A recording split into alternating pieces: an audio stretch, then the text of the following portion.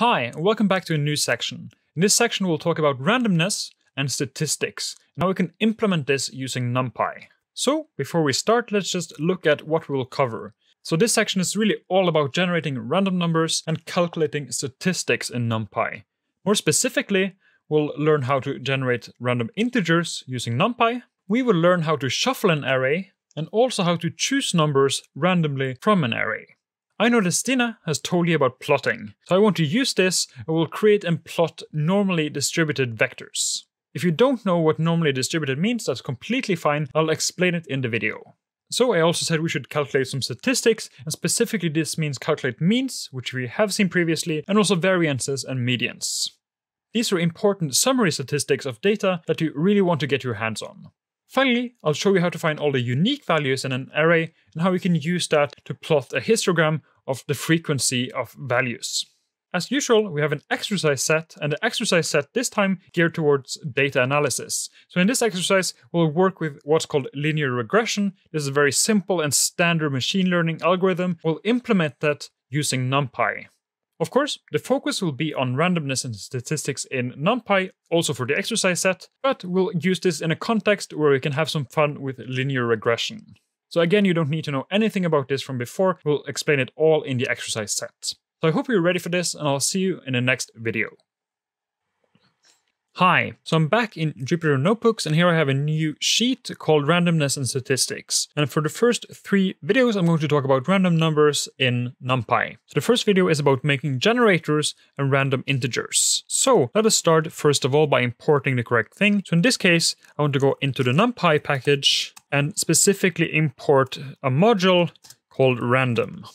And inside this module, to be able to generate random numbers, we'll need to make a kind of generator object. So I'll make a variable called RNG, which stands for random number generator. This will be equal to random. Then we'll use the function default RNG, and this here runs fine. And what this does, the default RNG function, is to kind of initiate a generator object. So let me just type this, that this initiates a generator object. And we'll use this generator object to create random numbers of different sorts. So first of all, let's just check the type of RNG. You can see now that this is inside the random module and is what's called a generator. If you want to be really precise, then the generator object is actually a container for a kind of lower level object called a bit generator, but we don't need to concern ourselves with this. So what we just need is to work with a random generator. Now we have this RNG, the random number generator, and we can call methods on it. So if I just press period here and then press tab, then I will get up a list here of possible methods that I can use and attributes. And what I will first do is to do the integer one.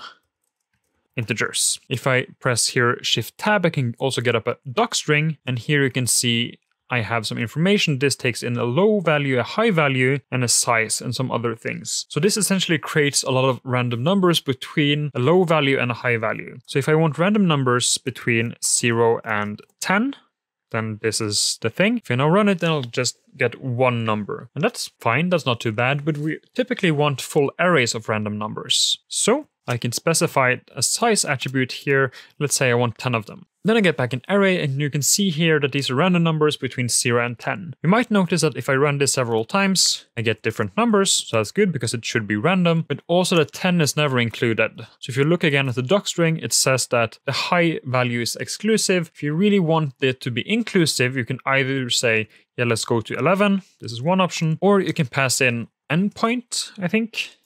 Let's just try this, and I want the endpoint to be true. This means that the endpoint, meaning the high here, should be included. Now you can see that 10 also appears.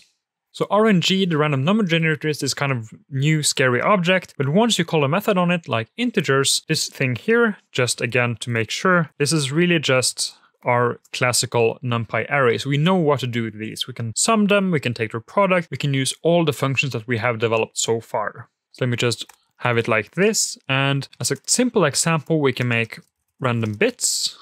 So recall that the bits can be at least modeled as being either 0 or 1, and we can make a lot of random bits by just doing RNG, calling integers.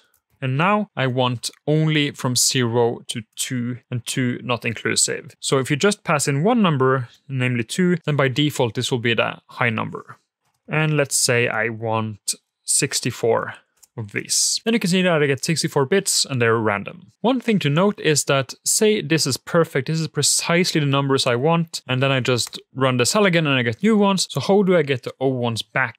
As it stands now, I can't do this in an easy way. This is because I didn't provide a seed. So initially here, if I do the default random number generator, if I look at the docstring, you can see that I can pass in a seed. So a seed essentially means a reference point where I can always go back to this. You might have noticed that if you're following along, you will get different random numbers than I do. But let's say we pass in a seed, let's say 42. The specific number is just a reference, so you can pick any number you want. Let's say that we choose 42. In this case, if I run this cell now, I've initiated the RNG with 42 as seed. Let's say I now run this one, and the first thing that happens is 087. I can run it again, and I can get new stuff. But if I want to get back to the original starting point, meaning 087, I just run this again with seed 42. Run it, now I get 087 again. This is also nice because if you're tagging along, you'll get exactly the same numbers as me as long as you pass in the same seed. If you choose a different seed, say 101, you'll have a different stream here going on. So this is the way to create random integers. Just to be clear, randomness means that each number here, from 0 to 10, have equal chance of appearing in each of these entries. So you see here that you will get repeated entries like 8s appearing 3 times. You'll also have entries like 2, I guess, that's not appearing at all.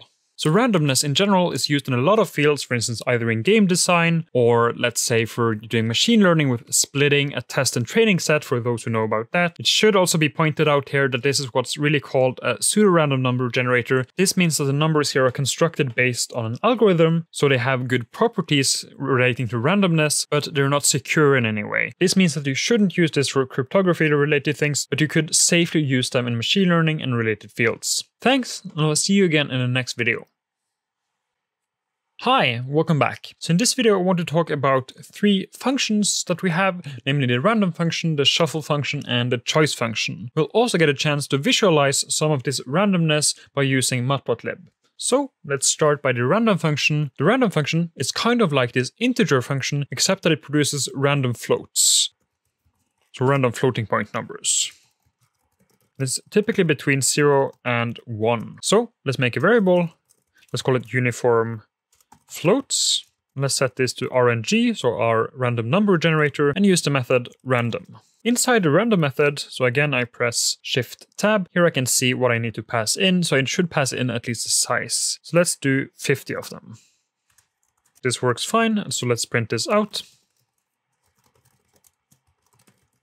Here you can see that I have a bunch of numbers between 0 and 1, and they're all uniformly distributed. This means that each number has an equally probable chance of appearing here. So what we can do to get a kind of insight into how this looks is to use matplotlib, as Dina taught you in the previous sections. So let's talk about drawing randomness. So let's first of all import matplotlib. So I'll use a typical convention PLT for matplotlib. So let's make an x variable and an y variable, both of them just being random numbers. Let x be, again, go into RNG and do random. Let's pick, say, 300 of these, and let's do the same for y. Notice that since I'm using this function twice, x and y will not have the same numbers. Both have numbers drawn from this uniform random distribution.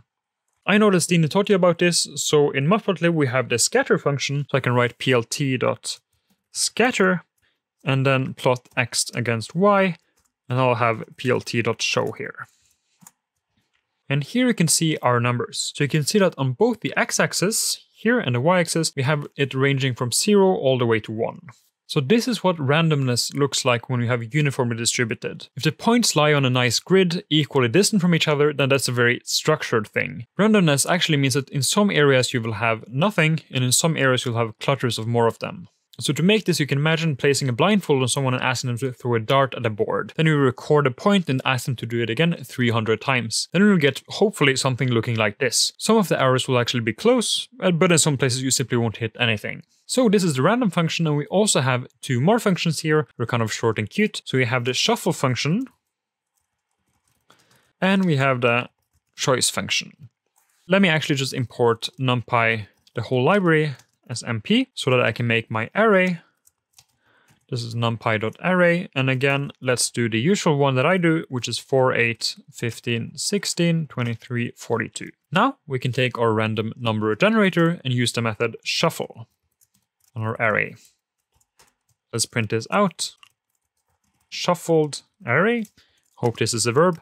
And let's print just out the array. And now you can see that I've shuffled it, meaning that I've taken these things here and just reshuffled them in an arbitrary order. So the word shuffled comes from playing cards, where you just shuffle the deck before you play it out. So now everything is in a kind of a random order. So if you wanted to model like playing cards, then this could be useful. This is actually also useful in machine learning. If you have a model and you have a lot of data, then you want to shuffle your data before sending it into your model so that the data does not depend on the way you collected it. So in addition to the shuffle function, we have the choice function, and the choice function essentially chooses a number of elements from a given array. Let me make a variable called 3 elements from array, a very long name, but I think this tells you what it's going to do. So I'm going to go into my random number generator and do the choice function. I'm going to act on my array, and I'm also going to specify a size here. And I want the size to be 3. Running this looks good. So let's print out 3 elements. Just autocomplete this. Here you can see that 3 elements have been chosen, 23, 16, and then 23 again. So this choice here is what's called with replacement. This means that I've taken 23, then I try to take another 16, then I try to take another, but each time I have all of them as possibilities to choose from. This is called with replacement. So you can see here, if you go to the choice function and just take Shift Tab, then you can see the optional arguments, and the default is replace true, meaning with replacement. If I specifically don't want replacement, then I would say replace equals false. And in this case, however many times I run it, I will never take the same thing twice.